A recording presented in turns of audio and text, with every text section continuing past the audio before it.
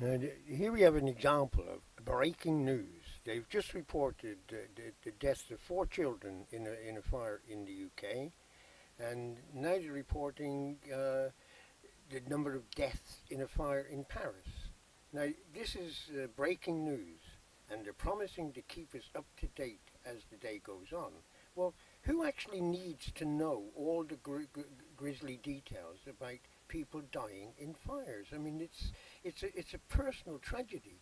It's not something to be broadcast all over the world. I mean, it's a tragedy, and it should be reported, sure, but not as this huge breaking news nonsense. How much has changed in how we make the news and what the future may hold for the news industry. So we're asking what next for news, our talking point this morning. I'm joined in the studio by television executive and former BBC chairman, Lord Michael Grade, and former president of the Wall Street Journal and Dow Jones, Katie Vanek-Smith. Lord Grade, Katie, nice to see you both this morning. Happy birthday. Oh, thank you very much. 30, if only I were that young. But let's talk about the future of news, because just looking back at some of our footage this morning from when Sky News first started, we've come a long way in those 30 years, Lord Grade. Yes, technology's moved on. When I first came into broadcasting in 1973, the equipment was so clumsy. The big transformation has been small cameras, digital. You know, you see, in the old days, we once did an interview in Downing Street. We had 52 technicians in Downing Street to do a head-to-head interview. Now, you know, the cameraman does the interview, works the sound, the lighting, everything. So that has transformed the nimbleness of news and the immediacy of news. Now, what do you think the challenges are now, Katie, in terms of news? I mean, you know, in those 30 years, as Michael said, the technology's evolved, but we're now looking at social media, websites, more news channels than ever before, streaming services. So I think the immediacy of news is a true fact, but actually I think that's led to a sort of an acceleration of news. And I think one of the things that we're finding is that customers and consumers really are sort of overwhelmed slightly by news. So the cycle of news is so fast, the technology enables such a huge amount of news on so many different delivery channels that I think you'll see a selection of slower news organisations emerging as well. So I think there is demand for breaking news, but I also think there's demand for what's driving the news, what's behind the news when it's ready. So the technology is positive in many ways for actually delivering sort of faster breaking news, but I think it's also delivered a whole cacophony of noise, and sort of in many areas news has become noise. I think the biggest change that's going to come, and it'll come sooner than people realise, and it's already happened in America, we have a tradition in the UK of what we call impartial news. So, you know, you wouldn't call The Guardian or the Daily Mail impartial. They have a point of view on the world, as all newspapers do. Television has always not been allowed to express a point of view. So I think partial news is coming very soon. And I think there will always be a bedrock of impartial news at the BBC and other places, but I think that's coming very soon. Yeah, that's interesting, isn't it? Because this buzz phrase, mainstream media, is everywhere now, born in the States, I mean, in the Donald Trump era, and the attacks on mainstream news organisations. It seems that sort of truth, credibility, and retaining neutrality is more important than ever before, Lord Grade. There's got to be a place for impartial news, but I think that the genie's out of the bottle, and I don't think we can constrain it much longer, because it's born of an analogue age when spectrum was very scarce and there were only a few channels. Today you have limitless numbers of channels. And America, Fox News, for example, has broken the mold, and people are enjoying the sense of freedom that they're not being managed by news editors. They can speak directly to the public. They can cut you guys out. They can get to an audience. If you look at Twitter, obviously, when news events happen, the news breaks on there. It's not verified, but people can film at the scene.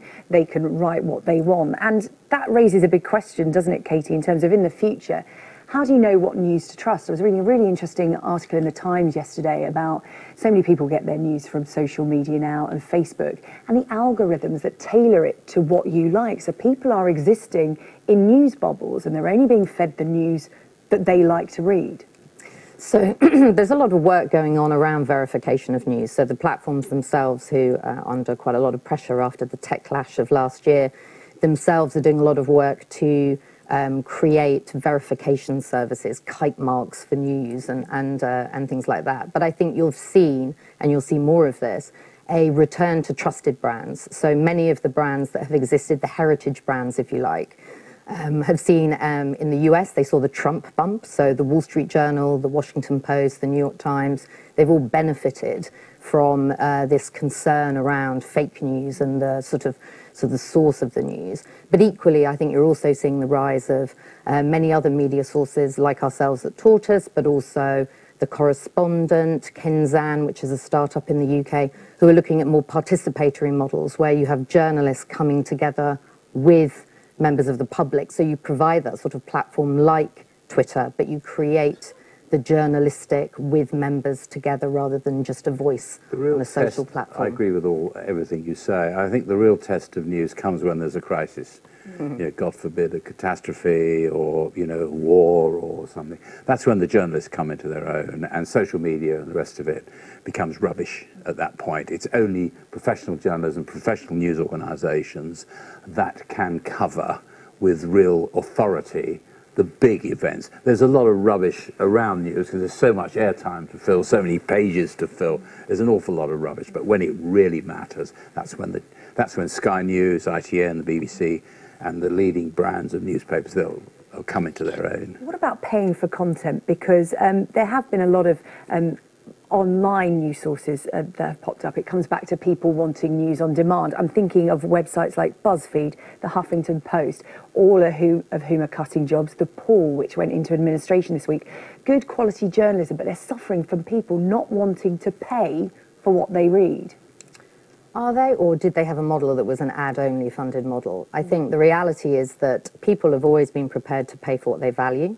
Back in 2010, when the Times was the first non-business newspaper to charge for content, everyone said it would be a disaster. They would be out of the conversation, but actually it was the model that turned the Times profitable. So the business of news, you know, is an important one, and the demand for people paying for news actually has stayed very consistent for the last 20 years. The thing that's changed is the the publishers themselves are now embracing that as the model. So the Reuters Institute found that last year was the tipping point. So last year when they interviewed their sort of leaders of business, they found that most people were now saying that paid for journalism, if you're a news brand, is part and parcel of the model. The challenge is don't just do one model. Don't just have ads. Have ads and subscription or membership. It's quite hard to charge for something that's available free elsewhere. You get the BBC for a licence fee, or you get ITV, ITN free on Channel 4. And it's quite hard to charge people for something that they're getting for free. You do a different type of news. Yes. So breaking news, got to be distinctive. commoditised. You've got to be distinctive. Oh, we have a niche right there. Lord Michael Graydon, Katie Vanek-Smith, thank you very much. Sky News celebrating 30 years. We're adapting and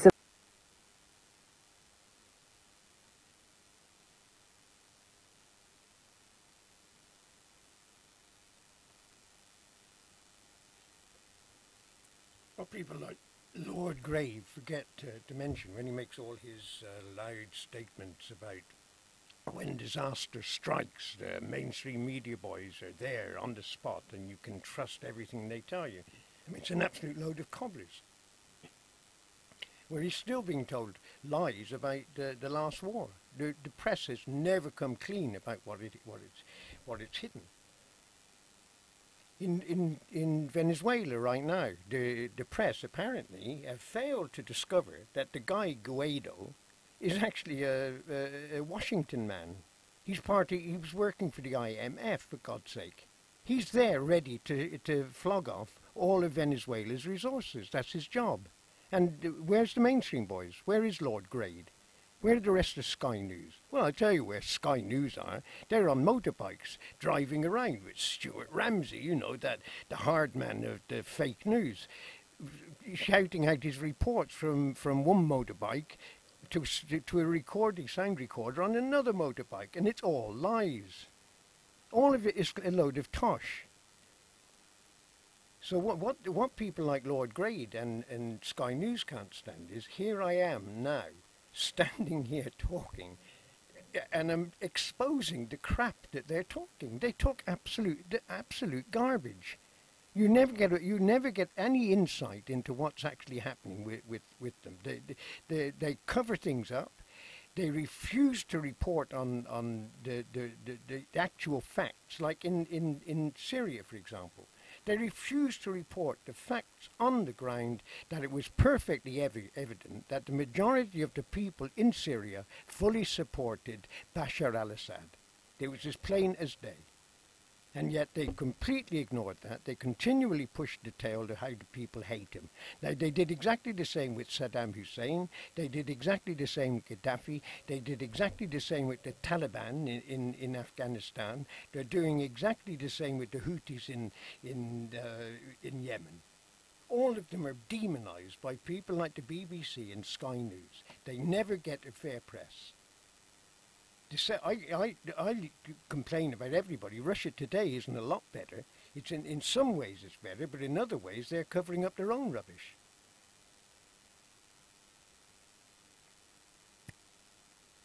I mean, Russia Today has got as much guilty history to conceal as all the rest of them. The reason that everybody is worried, the reason why the Jews now are putting in all these laws, if you dare to say boo to a Jew, you can go to jail. You can't have sanctions against Israel for the crimes they're committing in Palestine. They can bring sanctions in against anybody they like, and they will. And they have been doing it to Venezuela. Right, but you can't do it to Israel. No, Israel is beyond the law. They can do what they like. And our politicians go along with it, and the press, of course, they go along with it because they're owned by the Jews.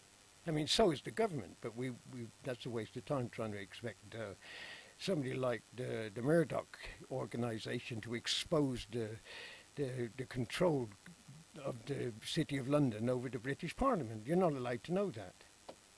You've got certain people that are like Jeremy Corbyn. I mean, he's a communist. They're all communists, in fact. The Fabian Society are all communists. Straight after the war, so somebody, Clement Attlee, he was a communist. They were all communists. They all went to visit Stalin in Russia and everything else. They were all communists. But we don't mention that. That's never mentioned. The fact that Jeremy Corbyn's best friend was a communist, Ralph Miliband, and the Miliband boys used to sit on Jeremy's knee when they were little. He was their uncle, like an uncle to them. They're all communists. Wedgwood Ben was a communist. Same as his son now, whatever his name is, the man with the girly name, Hillary.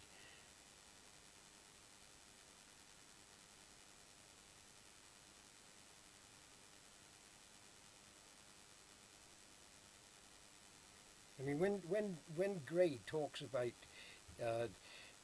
the only ones capable of presenting the truth, I mean, who does he think he's kidding?